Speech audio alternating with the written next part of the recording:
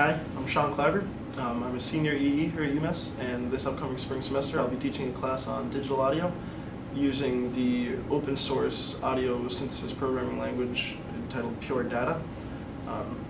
I'll be teaching all sorts of uses of Pure Data, in particular how to create audio effects, how to take some sort of external device, plug it into your computer, and modify the sound in just really cool ways, to be honest.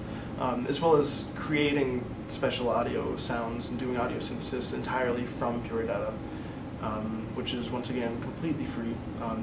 I'll teach you how it's very easy to use and how you can really do anything related to audio with it, according to the confines of your computer processing power. And right now I will demonstrate a quick example over here on how to construct a ring modulator using Pure Data. So let's go over there. So right now I am building a ring modulator, which is very, very simple to implement using Pure Data.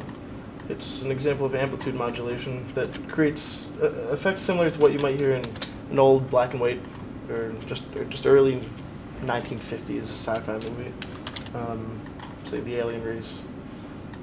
They may end up using an effect similar to this.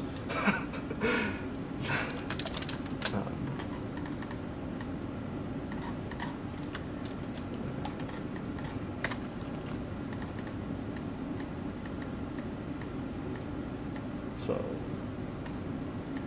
I'm using only some of the simplest techniques to do this. And here we go.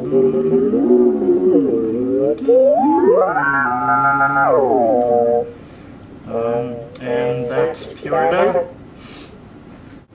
So you may want to take this class if you are a human, you like listening to things. Once again, you like any sort of audio effects, any sort of processing. This processing could be something as simple as putting something into a distortion pedal to an amplifier.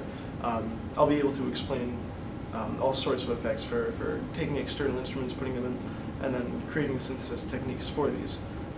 Techniques such as FM synthesis, wavetable synthesis, amplitude modulation, a bunch of music concrete stuff, samplers, how to completely utilize these samples and sort of create effects on them, play them in all sorts of fun ways, how to construct waveforms, how to take apart signals and analyze them, a bunch of MIDI stuff. Really, I'll allow whoever takes my class to sort of model it. So I look forward to seeing you in the spring.